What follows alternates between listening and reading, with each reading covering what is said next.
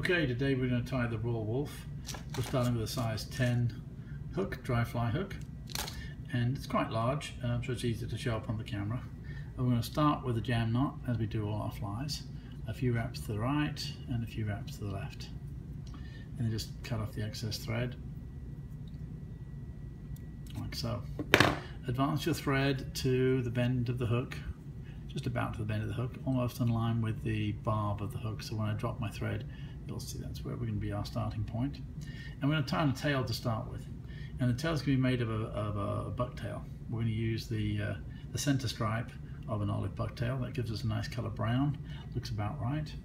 And I've already cut some of the pieces off and put them in my hair stacker, one of these tools here. Then we're going to tap it and tap it up and down until all those tips line up in a straight line. I've already done that on this one. You can see they're lined up already.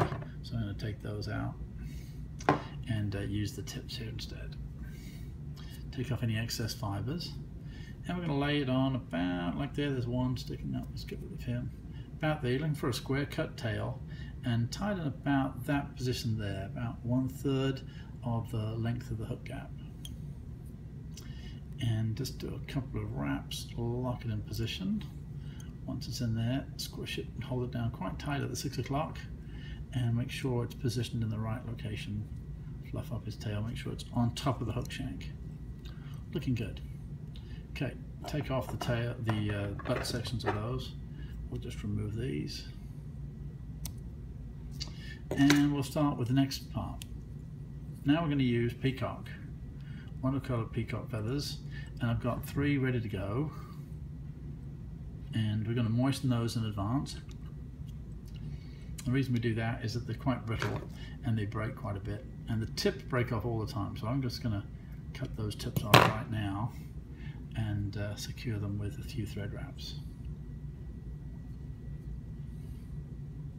What we're going to do now is build up a bump of the peacock in that location, and it's going to set up space. We can move our thread out of the way a little bit. I'm going to cover up those thread wraps with a bump of peacock curl, and this is going to suggest that it's got the body of an ant or something like that, because it's an attractor fly. So watch out for grabbing the hook point on the feathers.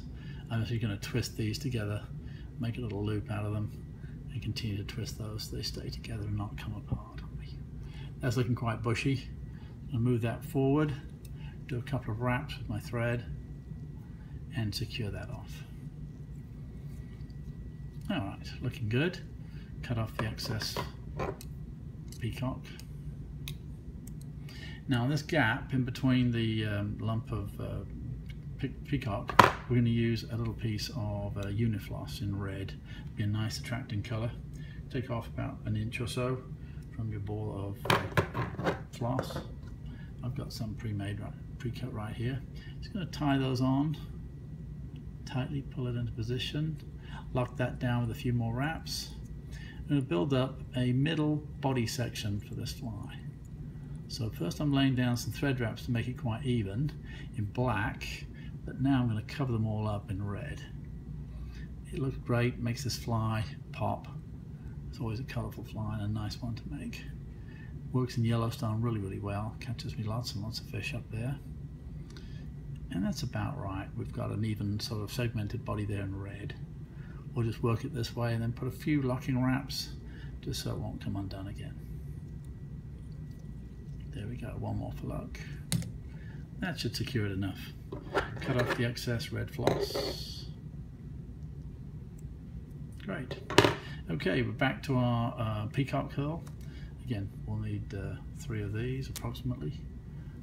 And well, there's 2, we'll get 1 more. And there we have it. And again, we're going to moisten these slightly just to make sure they're nice and agile. So I just drag them through my lips just to get a little bit of moisture on them. You can pre-soak them if you want in water. And again, we'll come back with our 3 new pieces, tie them into position.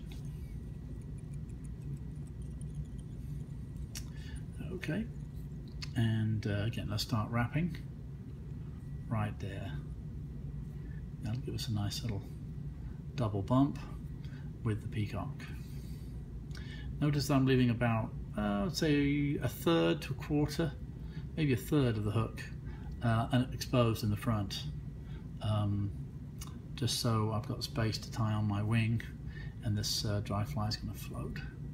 So once these are both roughly the same height, I'm going to advance the peacock just a little bit to the right and put a couple of locking wraps right about there. That'll stop them undoing themselves. Oops, put the hook back in the vise properly. Make sure it's nice and tight. Okay, cut off the excess peacock. Moving along nicely. Now, just for ease, we're going to take a grizzly hackle feather and tie one on right about now. And here's one pre-cut. And I positioned it so that when I wrap the feathers around, the hackle is going to be the right length. About 1.5 size the hook gap. The hook gap's over here. We want it 1.5 size of that. Don't use the butt sections, just the nice middle section and the tip. And often we'll brush them down the wrong way like this, make them all stick out nicely, like a herringbone. And then tie in right there where we didn't mess with that last one. Move those out of the way, tie that into position. Good. Cut off that little tip, we won't be needing that piece. Great, now we're going to need that feather a little bit, that's why we're just tying it on right now. But next we're going to tie on something called the polypropylene floating yarn. This is bright yellow. I've already cut a piece of that ready to use. It's right here, and we're going to lay that on top and just tie it down right about there. I'm going to twist it slightly like so, and we're going to do another locking wrap diagonally there. It's going to act more like a delta wing like this.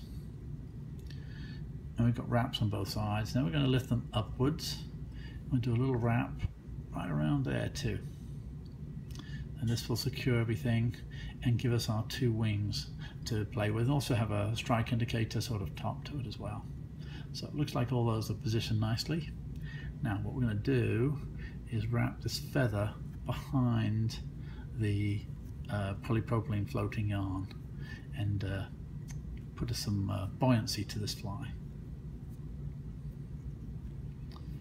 So I'm seeing it start to fluff up and get quite bushy, which is going to support its weight. Now slide this one forward and do a locking wrap in front. We still don't have enough feathers on there to make this fly float, so we're going to cut off the excess in front and get another feather and tie that one on. Just going to cut off the bottom section, we'll never need that anyway. And I'm going to just brush these fibers back the wrong way, like a herringbone. It's going to make them a bit more fluffy and stick out more and give us more buoyancy. And then right there where we didn't fold them, that's where we're going to tie them in place. Right about there with a loose wrap to start with. Lock it in, and we come in and cut off the tip. We won't be needing that.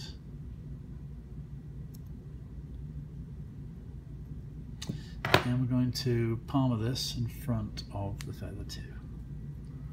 This will give us our nice bushy look to this fly and buoyancy when it starts to float. Just stroking it back as I go forward to make sure we build up a fuzzy head that will support the body weight on the little fibers of the feather. Now there's a slight problem with this fly. There's a tendency to wrap close to the eye of the hook. So we're going to need a slightly different finishing tool. But what first we need to do is tie off the fly.